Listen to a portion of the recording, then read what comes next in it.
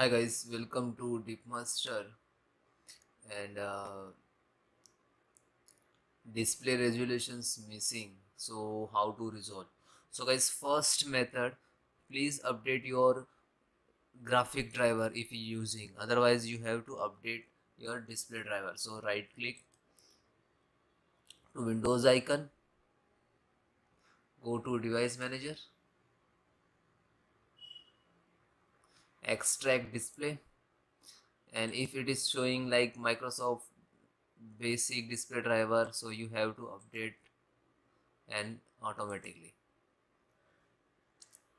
Okay, and if it is come the best driver already installed your system, so go to website, official website which is you graphic card and motherboard using, so you download the display driver and then install it. Okay, and next try to this monitor update, then close it. Next method, next guys, use advanced setting for display. So click to start, go to setting. Okay, systems, display. Okay, scroll down, change multi monitor, change screen. Okay, this is search. Okay, advanced display, this is my resolutions. Okay, and if more than, just back it.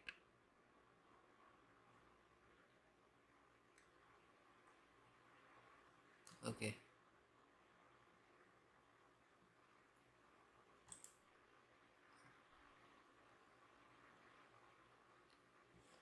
then close.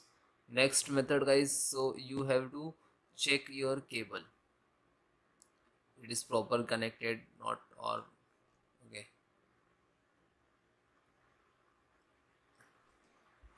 Then next, so guys, next step, run system file checker and DIMS. So click to start, type cmd, and right click to run as administrator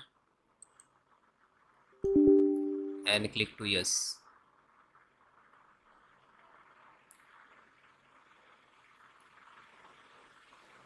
Then this command I will give in description, so you can directly copy paste one by one, copy and hit enter.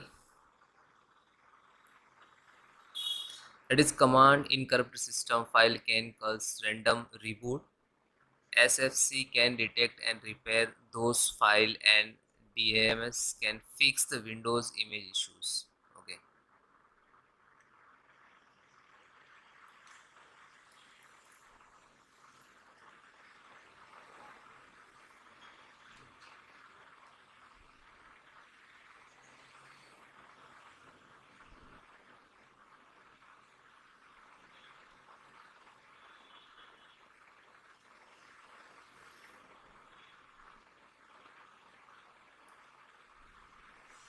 It will complete 100%.